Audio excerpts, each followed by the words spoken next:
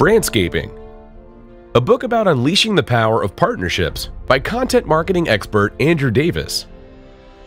Digital customer acquisition channels quickly become saturated, and we need to be on the constant lookout for the next frontier. Did you know that the first banner ad by AT&T had a 78% click-through rate? Now, digital advertisers consider a click-through rate of 0.2% actually pretty decent. Brandscaping is built on the idea that paid media is sustainable and the solution is content marketing. But content marketing is also becoming unsustainable because, given the exponential growth of content production, it requires a ton of resources, and it only gets worse.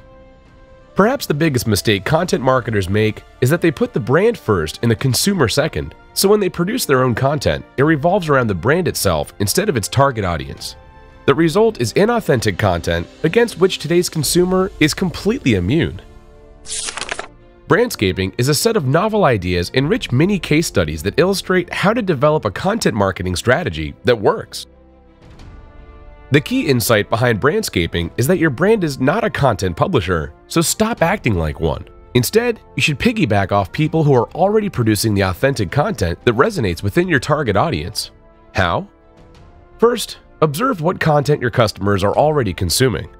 Then, act like a talent scout to identify upcoming authentic content creators to partner with. And finally, reach out to other brands targeting the same audience as you and join forces. If you're selling camera equipment for shooting action sequences, find some of the talented amateur action producers who have millions of fans on YouTube and offer them free equipment. Even better, partner with companies offering video editing software and combine resources. Brandscaping is the formation of a landscape of brands that target the same audience and amplify each other's message. It's all about identifying authentic content creators and partnering with them with a long-term vision.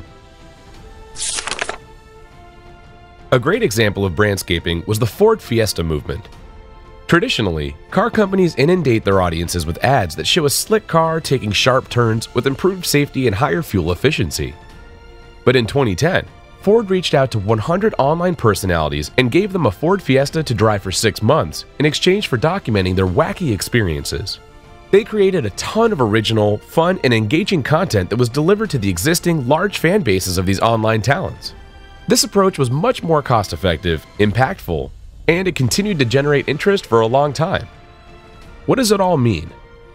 Spending money to bribe consumers is a losing strategy. Instead, invest by finding the right partners and invest in their content.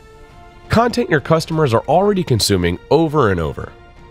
If you rely on discounts and offers, you're effectively buying your customers one at a time and for one transaction at a time. This transactional relationship is very easy to break. But if you put the same money, probably less, towards co-producing powerful content, you engage consumers with your brand regularly. Next time you send them an email, they will open it even if it doesn't have a headline screaming 50% off. Advertising and promotions are an expense, whereas content marketing done right is an asset that keeps on giving. Brandscaping is a very insightful step-by-step guide to develop these assets and also goes deep into the tactics on how to identify the right content partners, what makes content valuable, and how to exploit content holes. It can take your digital marketing to the next level.